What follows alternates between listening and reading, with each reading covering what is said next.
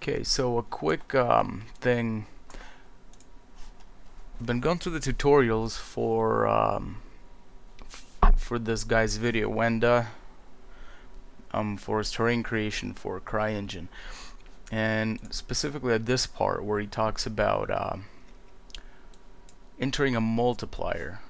Well, talks about entering a multiplier if your displacement map is kind of dull, which is what I have here. And if you notice, he's got a field, he's got an advanced box where it says mid-value multiplier, yada yada. So I go into my Mudbox and do the whole thing step by step, and I notice I have the advanced field for multipliers, and which kind of sucked. Now I search around and figure out workaround for this. Since I have Maya 2011 and he's using 2012, that's probably why. I thought I had 2011, but I guess I never bothered to update.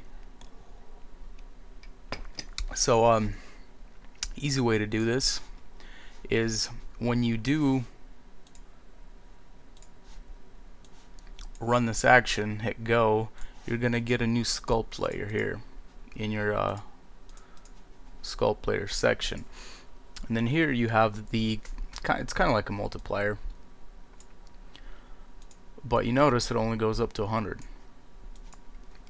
But you can actually type in whichever value you want. So if I type in 200, enter, you see it starts. It's pretty much the same thing, except his multiplier is in an advanced box there, and you can just use this one here. So let's see, 400, 600 maybe.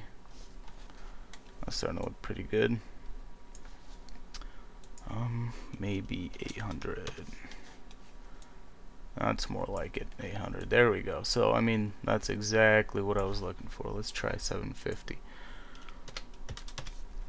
But yeah, I've seen a couple of people in his comments asking this question as well. So here's your fix. Here's the answer.